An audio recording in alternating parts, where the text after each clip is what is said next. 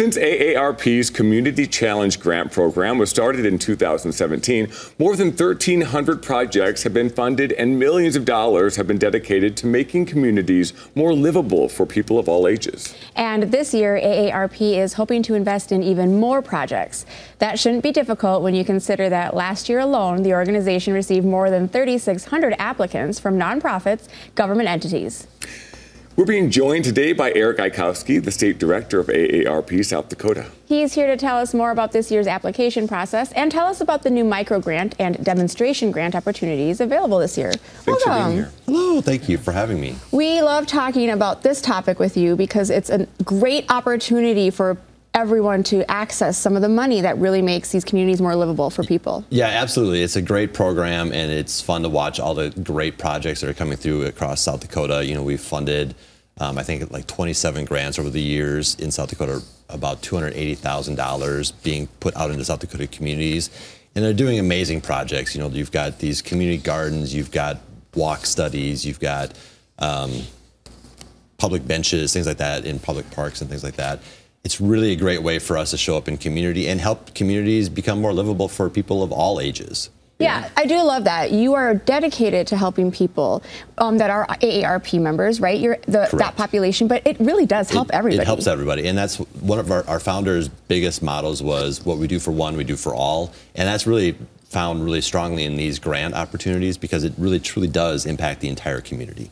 Absolutely. Let's talk about some of the flagship grants. Yeah, so flagship grants, those are the ones that we've been doing for the, I think we started in, like you said, 2017, so 7-8 years now. Those are really the grants that are, again, like I mentioned, community gardens. I think one of the popular ones here in Sioux Falls that have turned into a long-term project was the 8th Street traffic calming measure between Sanaz and our wine bar. There's the bump out and that was an AARP Community Challenge grant back 2018, 2019. Oh, really? Yeah. I didn't know that. And that was a project that was just going to be a demonstration, but that turned into a permanent structure there. So those are those things that are happening across communities across South Dakota that are permanent fixtures now because of these grants. Yeah, absolutely. What are the capacity building micro grants? So the capacity building micro grants are, you basically get a grant of around $2,500, but then you also get national technical assistance from groups like America Walks, League of Bicyclists, our Home Fit program. These grants really allow smaller nonprofits, you know, like neighborhood associations, things like that, that don't have those dollars themselves, or the technical abilities either, that maybe want to make their neighborhood a little bit more safer for walkers, bikers, whatever.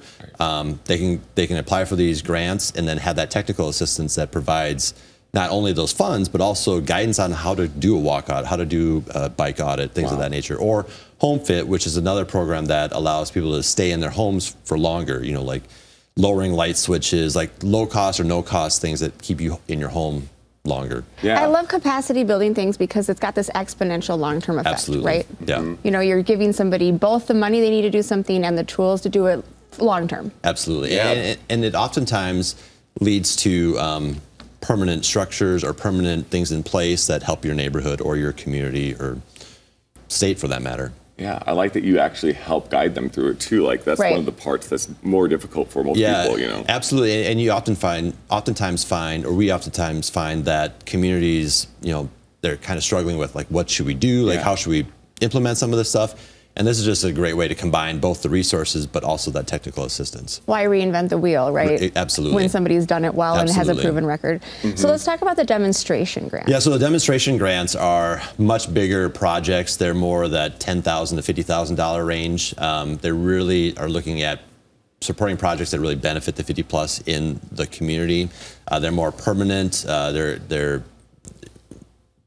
longer lasting projects that are meant for more substantial projects. And I know we mentioned digital connectivity, ways to connect people in community to digital resources. You know, there's been a lot of federal funding that has come out, and even on the state side of things, we put more dollars into digital connectivity. This is just another way for communities to have another access to more money to implement different solutions for connecting older adults or folks that just haven't had access to the internet, how to make them more safe online, being able to utilize that technology. And I like the whole new thing about connecting communities that are divided by infrastructure. Yeah, absolutely. So one of the things I mentioned off air, like Minnesota Avenue, we've got this big 4-lane, just obviously moving people from south to north, but it definitely disconnects downtown from the neighborhoods that are on the west side of Minnesota Avenue. And so a demonstration grant, that could be something along the lines of like, how do you help people get across Minnesota Avenue in a safe manner? You know, they may not everybody drives, not everybody is comfortable behind the wheel, whatever the case may be. These demonstration grants, that infrastructure side of it, like how can we figure out a better way to get across Minnesota Avenue and make it safer? And I'm just using Sioux Falls as an example. There's examples across South Dakota where you have a major highway going through a community, but it divides that community. How do you make those intersections safer for people to get across that highway? Right. What tips do you have for people who are wanting to apply for this to really make sure their application is strong and maybe get to know the fit for AARP and their organization? There's a ton of guidance on our website. I think you've got the graphic up, aarp.org/community challenge. Like I said, tons of guidance out there. I would just say that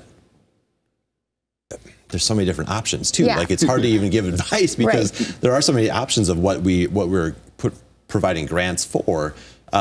Really think about your community and thinking about everybody, not just the 50+ population, not just kids, not just able-bodied adults, but like think of your entire community. Those often tend to be the strongest applicants. I think a lot of communities have really done a lot of work to think about what they could use, what they need, how to build their community up. So maybe just even like reviewing what their needs are versus what your options are and what capacity building things you have might really find a fit pretty easy. That makes sense. And I would say also these are meant to be projects that like a city government just that isn't put in their budget. These are projects that are meant to be things that the community feels are a strong need in the community, but they just haven't dedicated those resources to that need.